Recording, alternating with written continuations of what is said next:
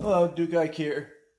In my continuing quest to evaluate and create single timing attacks for longsword, here is another one. This is definitely an advanced technique. Got to use my rebated Lichtenauer Albion so that it shows the hand turn and the back edge cut a little bit better than a rattan sword would.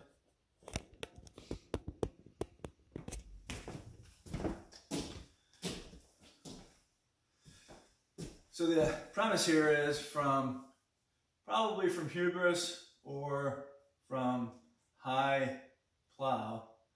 As my opponent cuts, whether it's a long sword cut or a right-handed sword and shield fighter cut to the lead head, I'm going to step with my back foot, passing a step to the oblique. And at the same time, I'm going to rotate to make the flat block here or here and wherever it needs to be. And then at the same time, simultaneously, as that block occurs, the back edge cut occurs. Okay, so it looks like that. See how here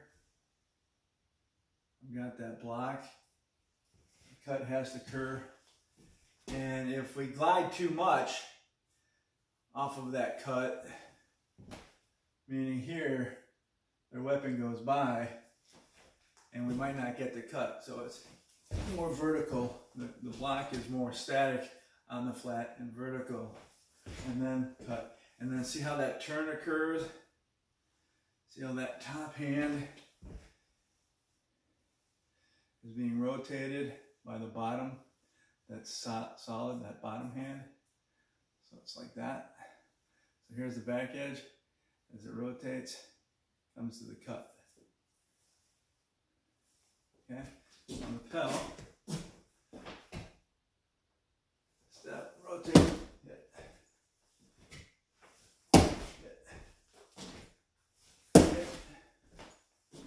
So that top hand, very soft on the hilt.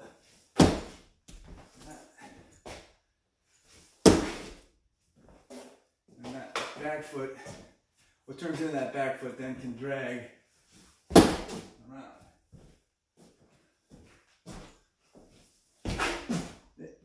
Okay, single timing, block to the back edge, leading head cut.